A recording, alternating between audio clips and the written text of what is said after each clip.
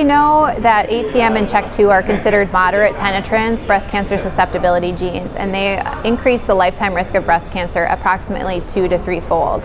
PALB2 probably increases the lifetime risk more closely to 4 to 5 times, and also increases the risk of pancreatic cancer and potentially ovarian cancer in early studies. PTEN, the other gene that we identified in this population, has very known cancer risks, including about a 50% lifetime risk of breast cancer. Other cancers include colon cancer, endometrial cancer, thyroid cancer, and there are very well outlined guidelines for following those women.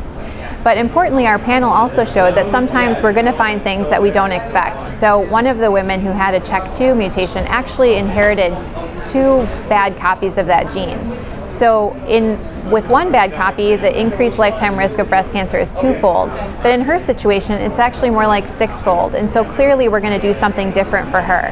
And so when we do more broad screening, we're going to find things that actually may have different meaning than what those current genes mean for us right now.